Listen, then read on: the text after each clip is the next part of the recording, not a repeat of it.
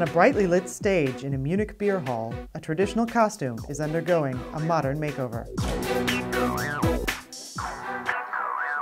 Ja, also ich habe das gestern mir ausgesucht.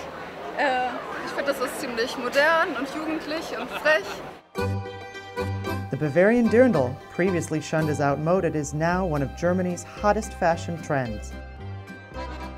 Angemeyer, one of the largest Dirndl makers, say they expect their best year ever. That's the perfect dress for each party.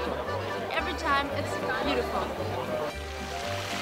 The trend is providing opportunities for young Dirndl designers who are eager to breathe life into a regional icon that some say had lost its luster. Well, I think the reason why Dirndl became so popular in the last few years is people are more like back to the roots, they like traditions that they didn't like years ago.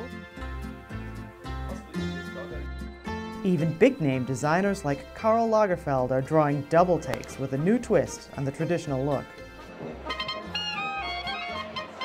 Preparations for Oktoberfest are in full swing here in Munich, and people from around the world are descending on this culturally rich region to take part in the annual event. What does the Dirndl mean to you? What does it symbolize? Why do you wear it? Well, it's just very feminine. So, and it's special for Munich, of course.